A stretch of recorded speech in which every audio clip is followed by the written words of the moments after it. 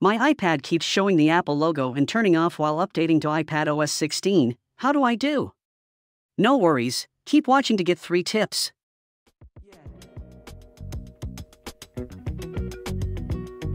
The first tip is to force restart your iPad.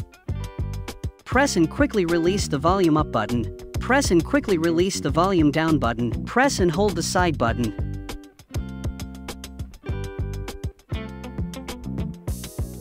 When the Apple logo appears, release the side button. The second tip is to update iPad to iOS 16 with iTunes.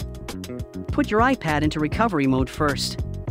iPad without a home button, press and quickly release the volume button closest to the top button. Press and quickly release the volume button farthest from the top button. Press and hold the top button. iPad with a home button, press and hold both the home and the top, or side, buttons at the same time. Keep holding the button, or buttons, until you see the recovery mode screen. Next, connect your iPad to PC or Mac via a USB cable. iTunes will pop up. Click Update to update iPad to iPadOS 16. The last tip is to fix iPad stuck on Apple logo with PhoneRescue. Run PhoneRescue on PC or Mac and connect iPad via USB cable. Choose Device Rescuer mode and select Repair iOS System. Select Standard mode.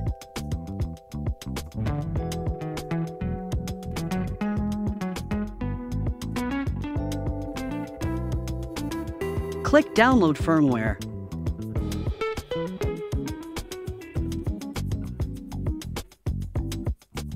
When it is done, complete setups on your iPad.